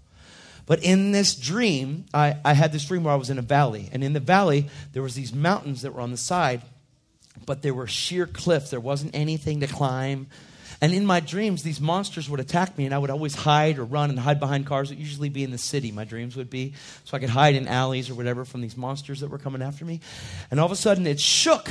And in this valley, there was this grass that went way down, and I heard a voice say, "Do not fear, I'll never leave you nor forsake you." I had no idea what it was, and I didn't see anybody. But I woke up, and it was like a couple minutes or 1 minute before my alarm went off. And I went down to the prayer room, and just like before, like Russian roulette, I went down, and it opens to Psalm. Boy, I almost did it. That would be crazy. It opened to this: "The Lord is my shepherd, and I shall not want." And I'm reading. "It makes me lie down in green pastures." And in my dream, it was a green pasture. It was the craziest thing. "And he leads me beside still waters. He restores my soul. He leads me in paths of righteousness for his name's sake. And even though I walk through the valley of the shadow of death, I will fear no evil." And I shut it, and I went, oh my gosh. I was in the valley. He says, "Do not fear, I'll never leave you nor forsake you." And I thought, what is going on? And then I went through my day, and I didn't tell anybody about my dream. And then that night, thank you very much. Are you guys okay? Yeah. And then in my dream, the next night, the same exact voice hit me. "Do not fear, I'll never leave you nor forsake you." And it went and shook, and I woke up, and I went down to the prayer room, and I opened my Bible, flipped it open, and it opens to the same spot. Second day in a row. I have no idea what's going on. And then I told this guy, his name was Sean, he was my roommate. This guy had OD'd 3 times, had died 1 time. He's 19 years old and severely lost, and has been through way more addiction in his short life than I have in 34 years. And he's there, and this is his 2nd time through. And I said, "Dude, I think God's trying to speak to me, man." He goes, "What do you mean, Todd?" Now, he's been through the program already. I go, "Man, last night I had these 2 dreams. He goes, "Well, what do you think he's saying?" I go, "Oh, no, man. He didn't say anything except, 'Do not fear, I'll never leave you nor forsake you,' which is God." He goes, "Yeah." And he goes, "What do you think it is?" I said, "I don't know, man." He goes, "Be careful, man. Satan can disguise himself as an angel of light." I said, "Yeah, I don't think this was Satan, though, man." He goes, "Well, you just be careful, man." So the next night, I heard the same dream, same voice. And in the dream, a light went down the valley before me. And I heard, "Do not fear, I'll never leave you nor forsake you. Go home. Restore family, friends." And I woke up. Now, I'm 10 months. Now, I want you to understand, my track record isn't good. I've quit everything in my life. I entered in for a year. So this isn't looking good for the home team, right? As far as the outside team's considered. So I'm like, I go down to my room. I pack my stuff. I'm like putting them in trash bags. Sean wakes up. He goes, "Dude, what are you doing?" I go, "I got to go, man." He goes, "Todd?" He goes, "You're being deceived, man." He goes, "There it is. I told you Satan can disguise himself." I said, "No." I said, "This wasn't Satan, man. And the light that I saw, I know it was God." I said, "I know it was God." I go, "This is amazing." And he's like, "Todd, it's not amazing." And all the guys in my room are like, "You can't do this. You can't just leave. You can't just..." I go, "I got to go."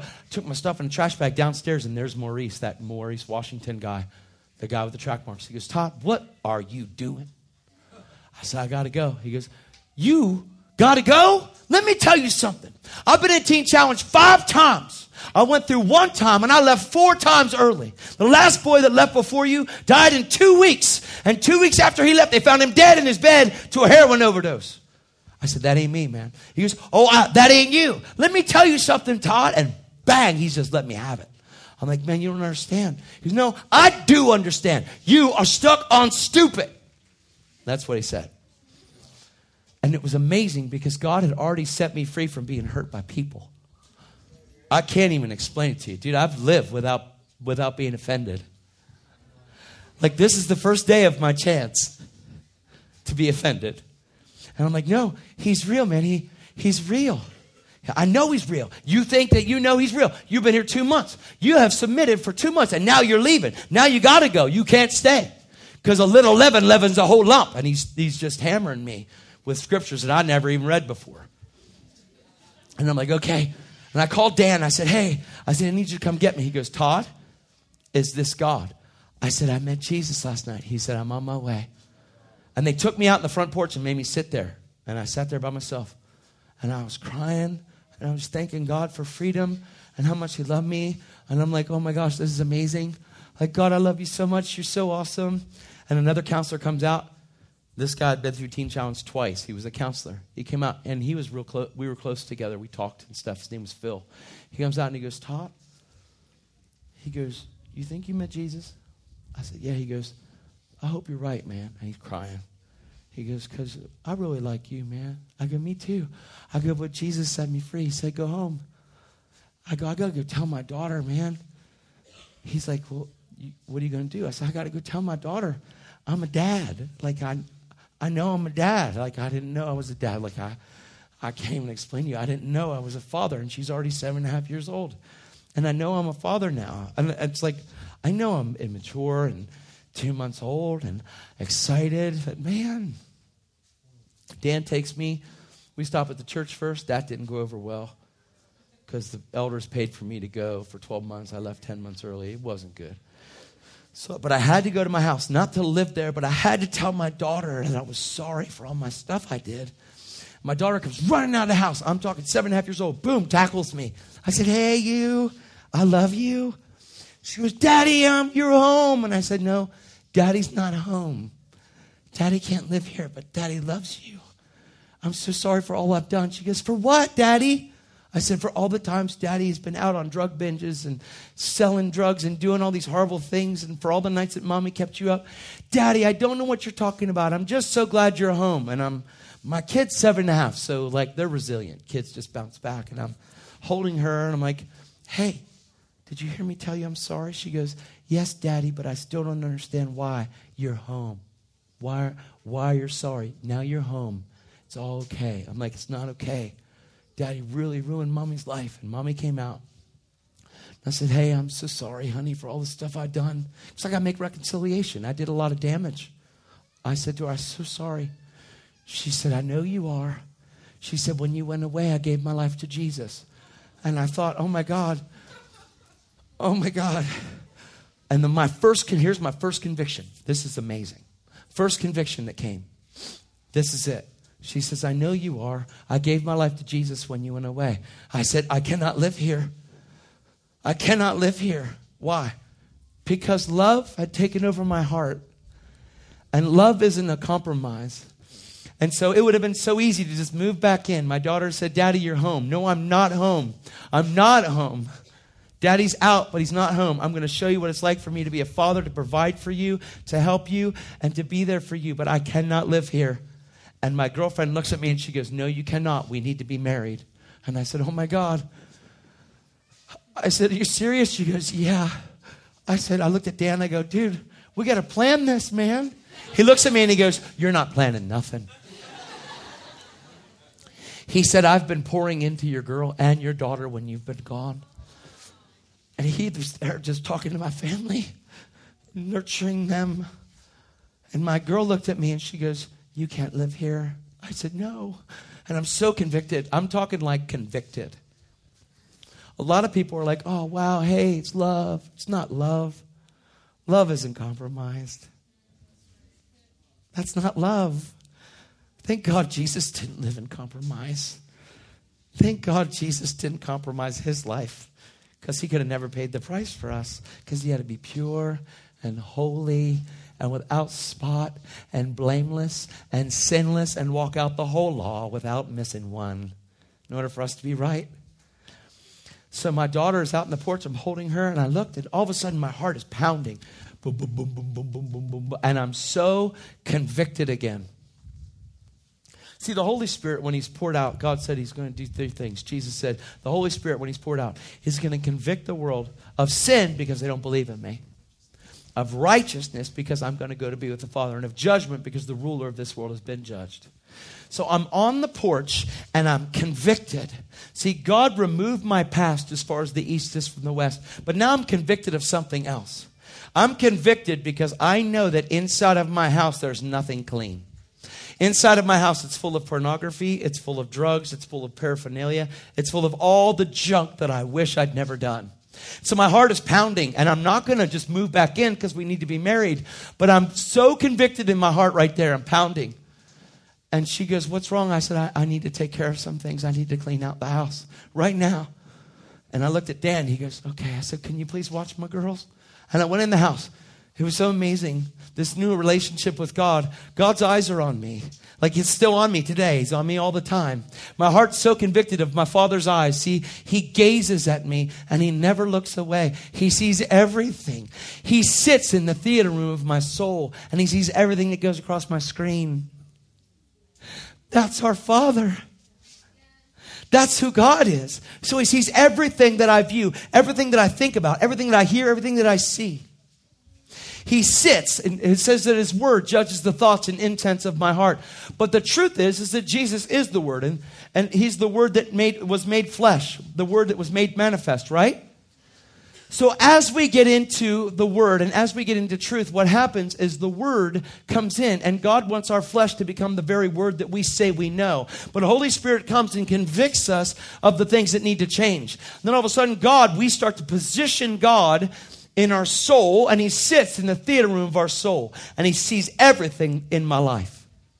And the closer I get with intimacy, the easier it is for him to pick and pluck and prune and trim and get everything out. Because what he wants to do is he wants to trim us back, and he wants us to bear much fruit and that our fruit remains. But it has to start with righteousness, because righteousness bears its fruit unto holiness. Oh, I hope that this is making sense to you, because it does to me. I'm going to live free. I'm going to live pure. I'm going to live and I'm going to be holy just as he is holy, because that's what God says to do. And that came from Peter. Peter, the one that denied Jesus, the one that was called the devil by Jesus, is the one that says, be holy as he is holy. People are like, oh, I can relate to Peter. Well, good. Which one? Before he got saved or after he got saved? Because there's a difference. So I'm so convicted. I go through the house, and I went through my kitchen, and I got all my junk. And I went through, and all the way through the house, went back to my bedroom. I looked at the holes that I had punched in the wall. And God forgave me. I'm not that man anymore. I'm no longer a man of rage or wrath or anger or malice. I'm not a man of slander. I'm not a man of judgment. I'm not a hypocrite anymore. I'm like free, and God's forgiven me and washed me clean, and he loves me. He loves me. I have a daisy. He loves me. He loves me. He loves me. He loves me. He loves me. He loves me. See, when you enter into a place of twistedness and when you enter into a place of sin, you separate yourself from receiving his love. And you can't afford to live in that place. You let go of the sin that so easily ensnares people. And don't neglect such great a salvation as this. It's an amazing love that we have. Ooh, I got to finish the testimony. We got a little extra time. I got to get to the end so you know I'm saved, because, gosh. Can I get someone to come play guitar?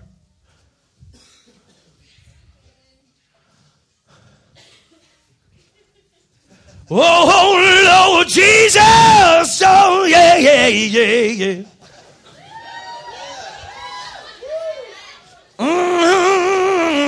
Yeah. Uh-oh.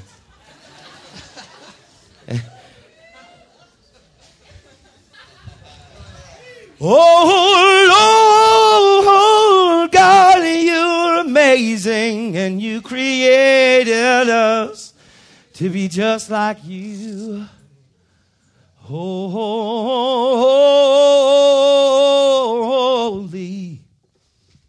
Mm-hmm. You don't have to play that. You play whatever.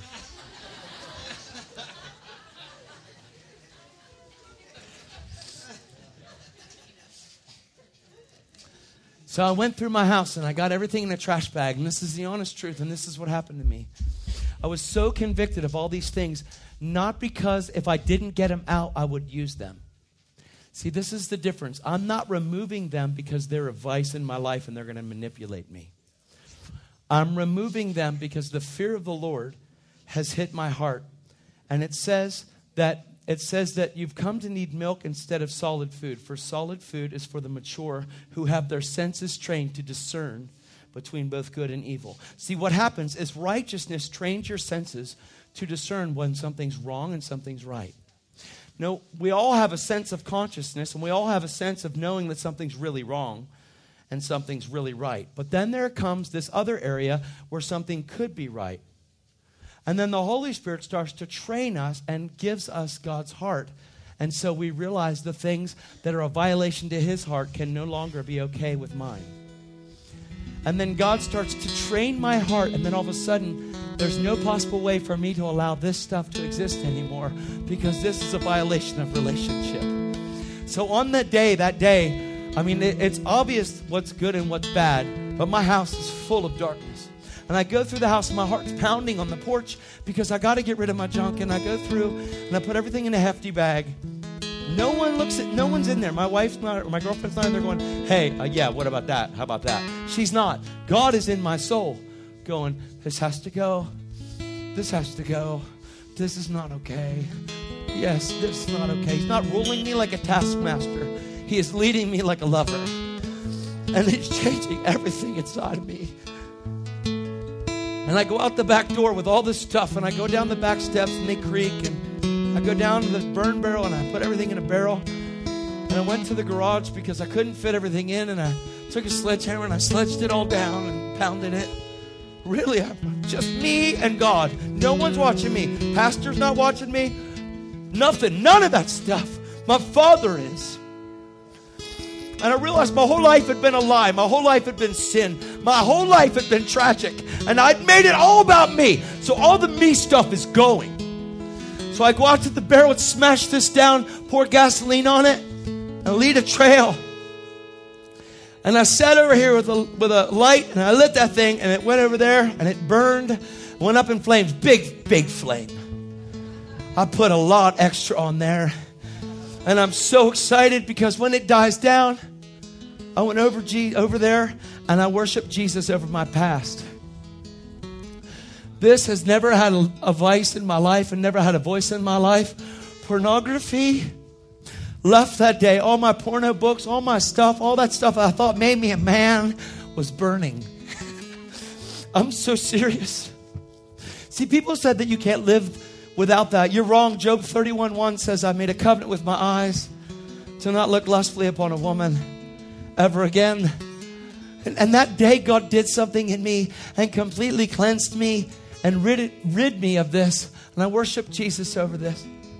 I went up on the porch and I told my girl, we planned on getting married 4 days later in between first and second service. We weren't going to plan it because no one was going to come anyway. I mean, who was going to come? Send out invitations to everybody that I heard. Like, no one's going to come anyway. I mean, her mom came and freaked out on me and screamed and cried because I ruined her daughter. Her stepdad came to my wedding and cussed me out. Her brothers came and said, whatever, dude. My mom, I ruined everything. And it didn't matter because on that day, I was making a covenant. Not a big wedding, a big covenant. It wasn't about a big wedding. And when we came together, it was like the first time we ever came together. There's something to be said about living in a place of love with God. To where when you get married, it becomes this amazing intimacy where the two become one.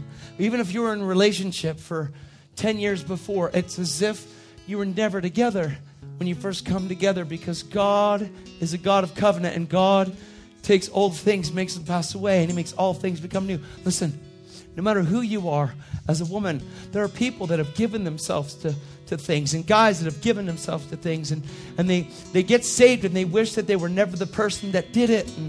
And then God's better than that. He makes you as if you were never the one that did. Like, we've had prostitutes that have been and had abortion after abortion after abortion, that they get saved, they get completely radically changed by God, and then on their wedding night they lose their virginity. Like, guys, God's way better than you think.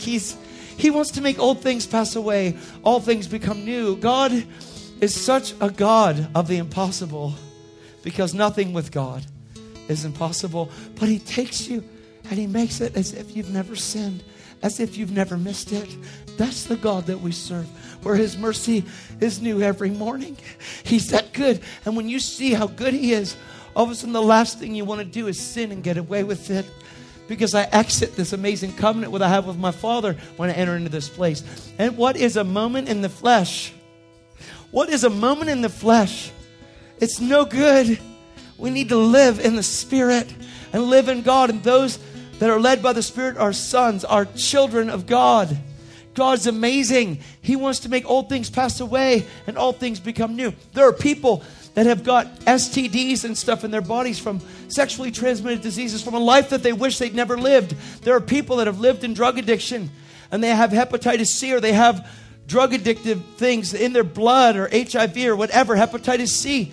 God wants to make it as if you were never the person that stuck a needle. God wants to make it as if you were never the person that slept with somebody out of wedlock.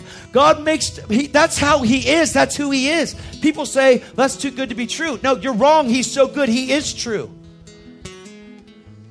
He's so good. He is true. I remember the first time I baptized these girls that were cutters. They had cut themselves, and they were in a life they wished they'd never lived. And man, they were hooked on drugs their whole life, and then all of a sudden they get saved, they get baptized in water, come back up, and all the scars are gone, man.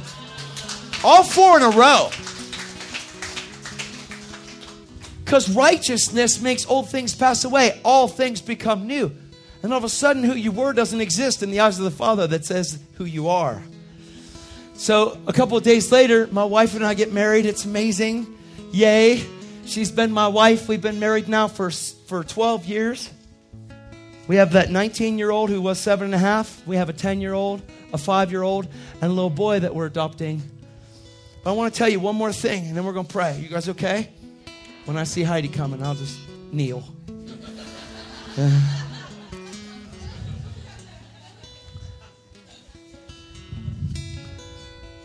The day after my wedding,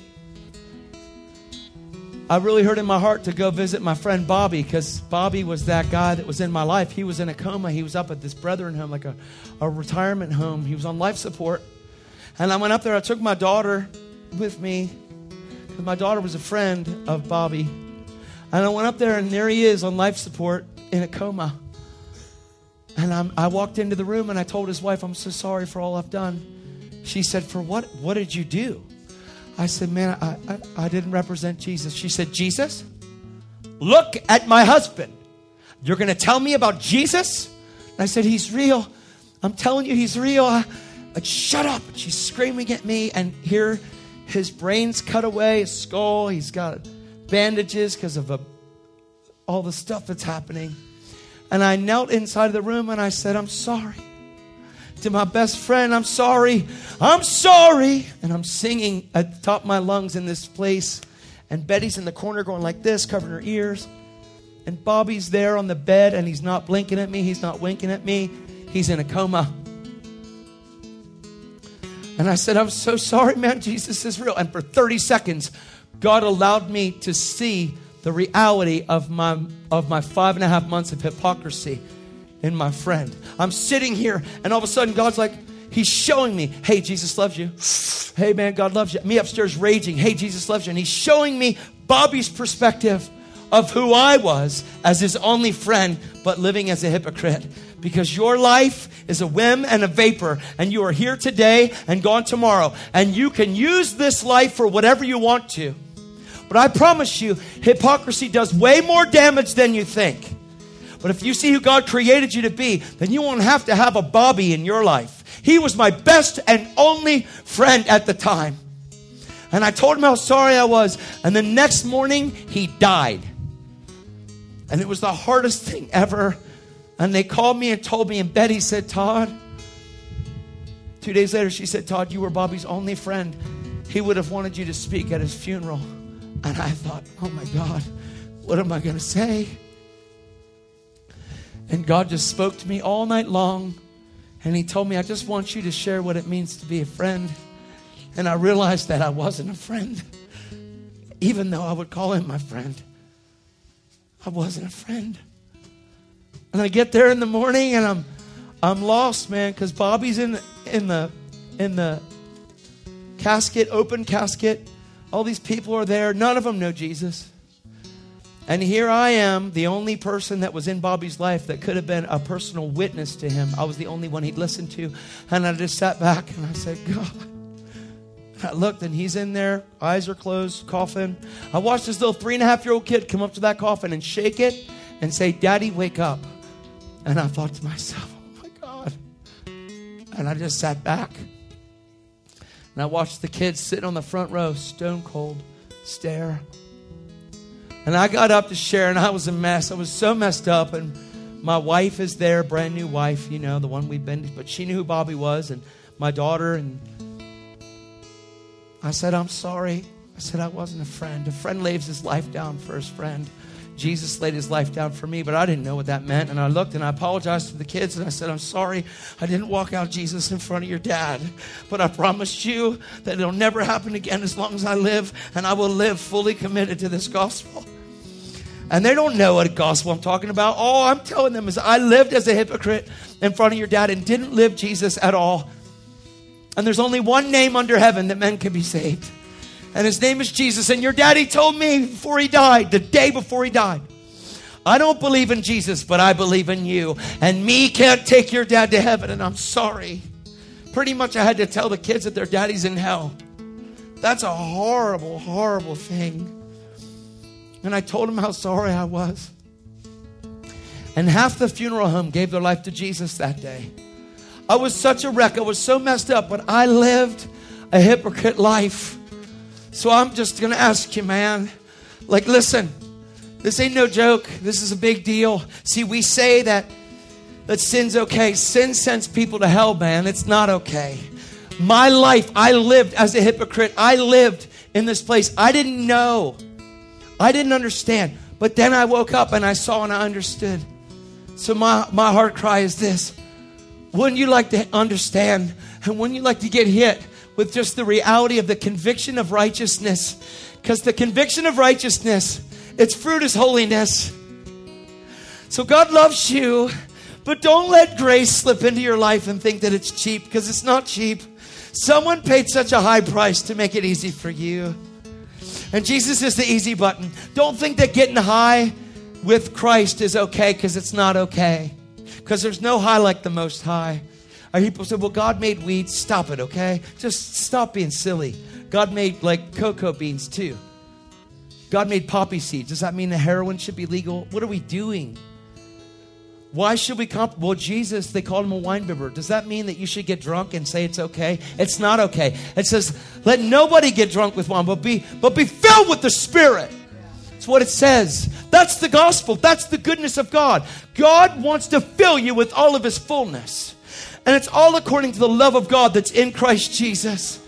See, the truth is that God sees where you've been and understands it. But he forgives you, and he doesn't just forgive you. He forgot it. He wiped it out as if you've never sinned. He sees you as if you never ate the tree. That's how good our Father is. I promise you. And if you would just dare to give yourself to him fully and completely, he would completely yank out, rip out, and completely obliterate all that stuff that you wish you'd never done. Are you with me? So look, here's the deal. You got stains in your body from yesterday. Jesus wants to remove them. I'm serious. He's real good at this. See, God doesn't want to leave you with a disease that came from drug addiction if it's not the person that you are anymore. He wants to remove the stain that came through sin too. He removes the sin, but he also removes the stain that sin brought into your body. He crushes that thing and makes it as if you never did. Which is more humbling, going back to the doctor, getting a hepatitis test and finding out it's gone from your body? Or are you keeping it forever like luggage? Come on, man. It's not who you are. It's not who you've been. This is the goodness and mercy of our God. This is our King of glory. He is the King of glory. He is amazing. He is beautiful. Look. Hypocrisy ain't no fun anyway. It's no fun. Come on. Let's worship Jesus a little. Ready? Can we do it? Are we allowed to? We're going to do